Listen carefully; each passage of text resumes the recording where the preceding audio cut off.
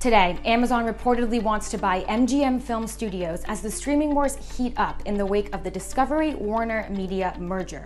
Plus, one of the most famous short sellers has a new target, Tesla. And finally, the retailers are all right. We round up the biggest highlights from this morning's slate of earnings reports. I'm Pippa Stevens, and this is CNBC After Hours.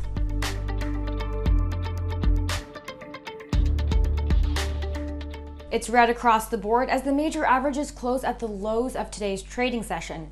Tesla shares managed to close essentially flat following a 2% loss yesterday after it was revealed in a regulatory filing that Michael Burry, of The Big Short fame, is betting against the electric car maker. After a 740% gain in 2020, Tesla shares have fallen more than 18% this year and are currently trading more than 35% lower than their all-time high from the end of January.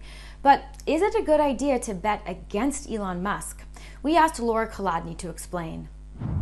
Everyone's worked up about Michael Burry having a short position in Tesla because Michael Burry is the investor best known for the big short and more recently a big long.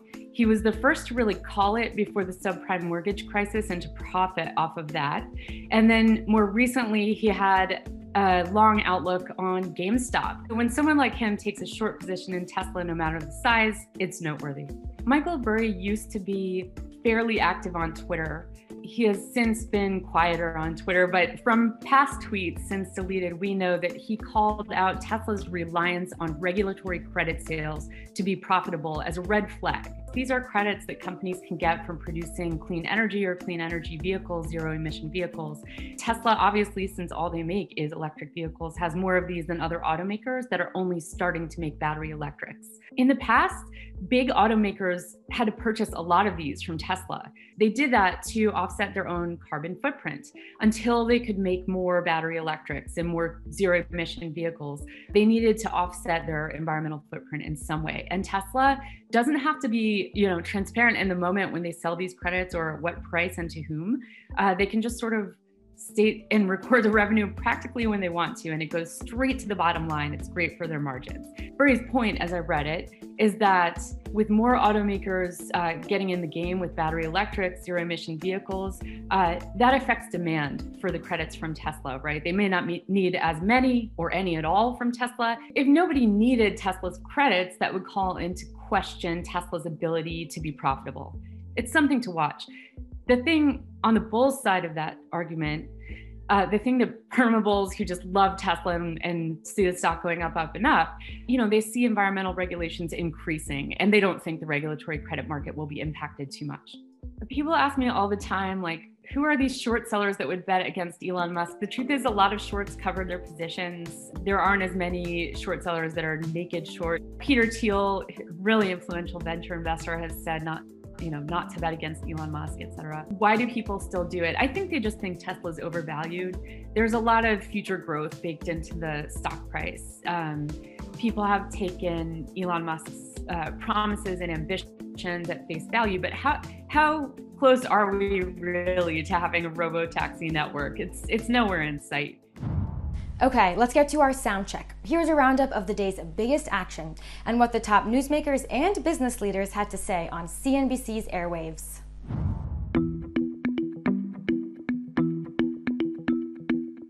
It's a little bit like musical chairs. There are a bunch of people kind of circling around.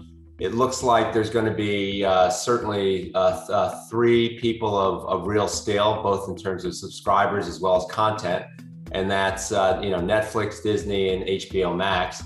I think the new WarnerMedia Discovery combined has the library and the subscribers to permanently cement its position there.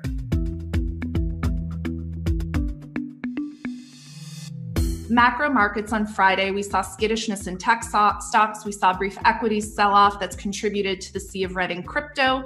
Tax season means they're selling across markets. And look, let's be very realistic. Bitcoin up 300% since the start of the year. It's very normal to see 25 to 40% corrections and pullbacks. What we're seeing, the majority of selling activity we've seen over the last week has been from new holders.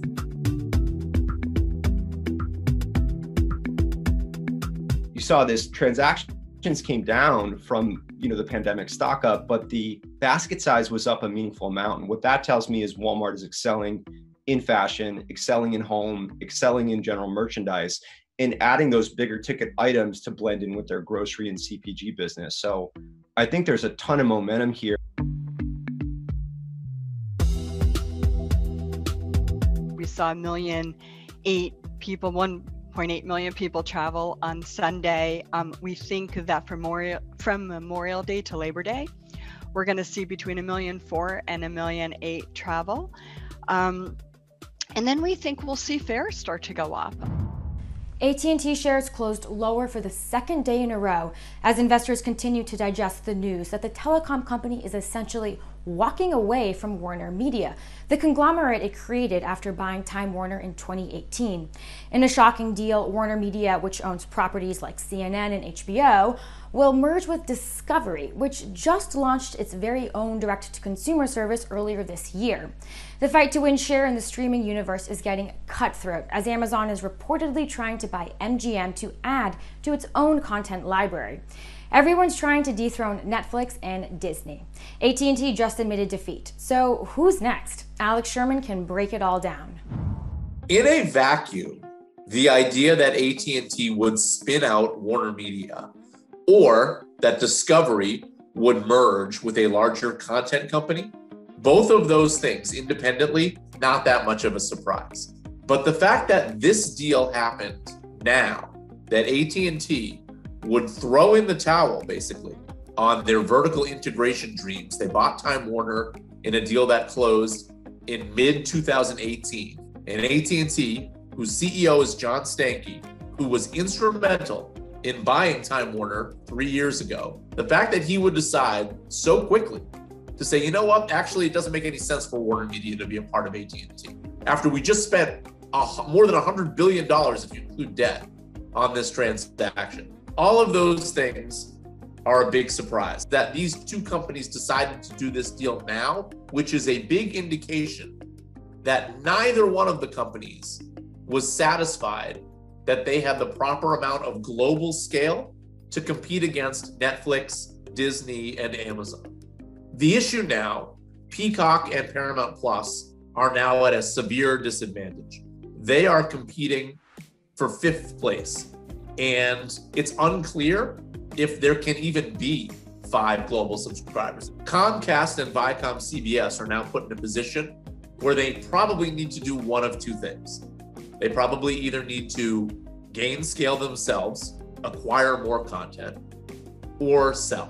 Brian Roberts, who owns Comcast, our parent company, has said for many years he has no intention of selling NBCUniversal.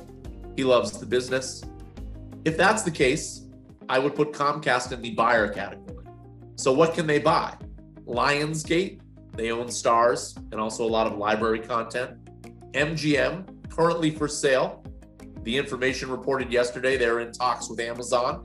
I know personally they've spoken with Apple and Netflix and Comcast in the past. AMC Networks, owned by the Dolan family. ViacomCBS becomes a seller. And they're all of a sudden on the block looking to sell themselves. There aren't a lot of buyers out there. Maybe Apple decides they want to get into this business a little bit more. It's unclear, but I do know that something needs to happen with NBCUniversal and ViacomCBS. Either they need to get bigger through acquisitions themselves or they need to sell. All right, time for our numbers round. Today, it's the retail earnings edition. We heard from 3 big retailers this morning and pulled the biggest figures from their reports. So let's start with 37. Walmart's U.S. e-commerce sales jumped 37% from 2020 levels. And remember, this was the time last year when many Americans were hoarding cleaning supplies and dry goods for their pantries during lockdown.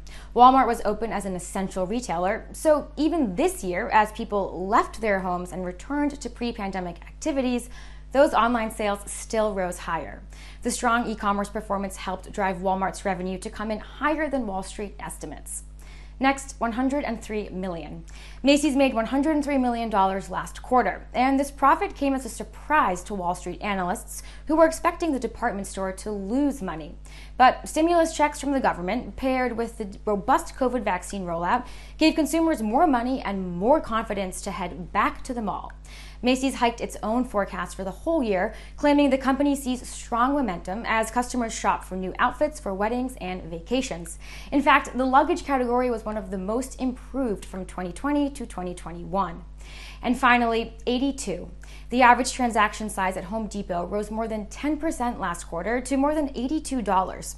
The big box retailer also reported nearly 20% more total transactions.